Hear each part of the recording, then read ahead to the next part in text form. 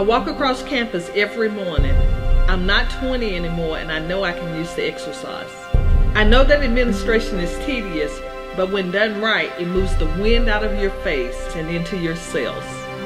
I know that no one makes an appointment to tell me that everything is fine. I know that when something does run smoothly, you can thank the departmental executive aide. They say we work in an ivory tower, but I work in a small office with cinder block walls, fluorescent lighting, and no windows. But I know that excellent colleagues are better than any amenities. I know that while I will never be wealthy, I can live within my means. I know that the real payback for teaching doesn't come in an envelope, but in the success of my students.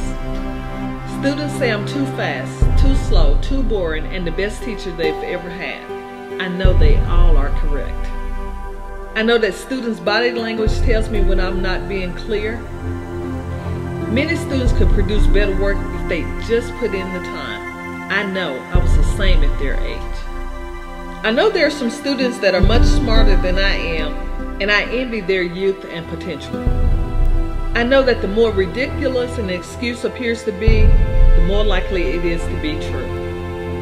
And I know that weak students sit in the back, though I don't know why. Faculty Senate meets Monday afternoons, Curriculum Committee every other Wednesday morning, Coordinators meet on alternate Thursdays, Search Committee meetings throughout the fall, assessment meetings, committee meetings, program meetings, department meetings, and college meetings. Is all this really necessary? I have ongoing research projects that require my time, thought, and creativity. I know I don't always have a lot to spare. I advise students on what classes to take, what to major in, how to graduate, and what jobs to pursue. My students advise me on technology, music, and clothing, and I don't always take their advice either.